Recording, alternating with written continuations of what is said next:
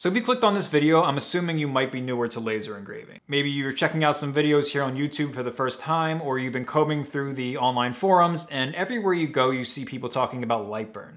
You know, go get Lightburn, download Lightburn. You have to buy Lightburn right now, or your laser engravings are gonna be awful. And you might be thinking, well, what is Lightburn, and do I actually need it?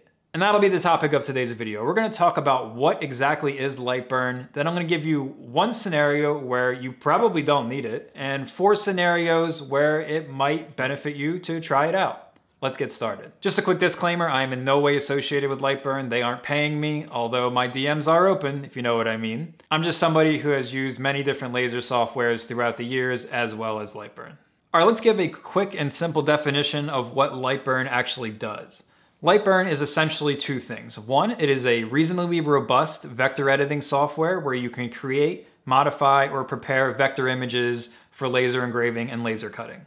If you aren't familiar with vector files, well, you soon will be. They are the main graphical file format that you'll be dealing with when you are laser engraving.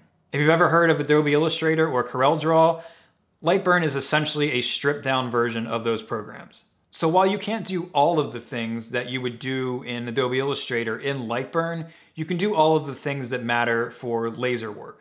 Second, and most importantly, Lightburn is an interface between you, your computer, and your laser. By itself, your laser is a pretty dumb machine. You know, it's sitting there and just waiting for instructions from you on what to do. And what Lightburn does is it takes the graphic you have on the screen there, the logo you want to engrave on a business card, the family photo you want to engrave on a cutting board, or the keychain design you want to laser cut out of leather, and then it pairs it with the parameters that you have set, the speed that the laser needs to operate, the power that the laser needs to fire at, and the positioning that the laser needs to be at, and it converts that information into code instructions that your laser understands. Now, you might be thinking, I just spent a couple hundred, maybe a couple $1,000s on a laser that came with software, and you want me to go out and download another software. Well, to that I would say, not necessarily.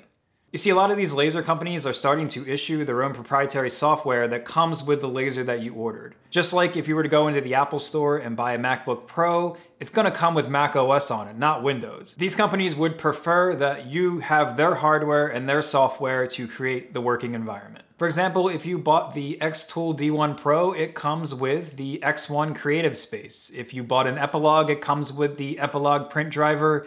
And if you bought a Glowforge, the Glowforge comes with its own Glowforge software. And if you're using the software that came with your laser and everything's working out great, your projects look good, it has all the features you want, and you have no complaints, well, you don't need Lightburn. You can stop watching this video.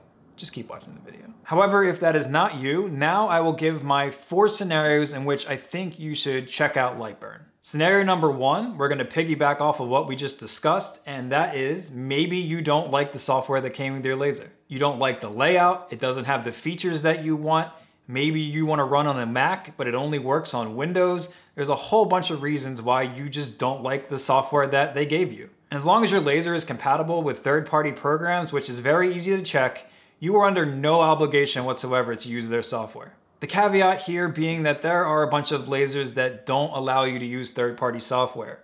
Off the top of my head, I know that Epilogues don't, and famously the Glowforge do not. You have to use the software that comes with those lasers. But if your laser is on the Lightburn compatibility list, you can download it right now and get started. Scenario number 2 is the laser you bought does not come with its own software. This is actually extremely common. I know the Atom Stack doesn't come with its own software. The Otor that I have here doesn't come with its own software.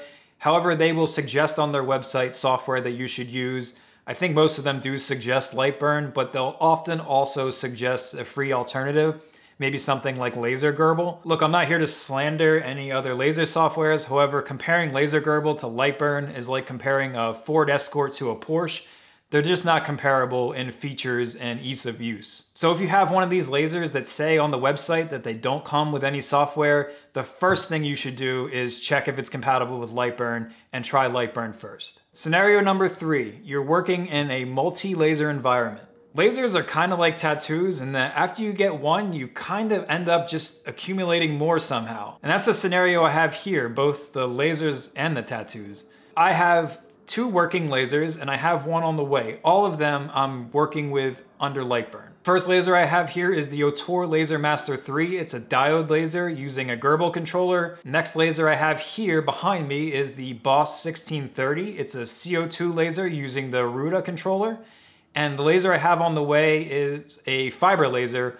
All of them are compatible with Lightburn. So instead of me having to operate 2 or 3 different softwares to run each of these lasers, I just have a drop-down list in Lightburn where it keeps all of my settings and everything is in one neat area for me to work with. In scenario number 4, you're just a student of the game. Look, technology changes quickly in the laser space, and Lightburn is quickly become the industry standard for consumer to hobby level laser software. So, do you need Lightburn to get into laser engraving?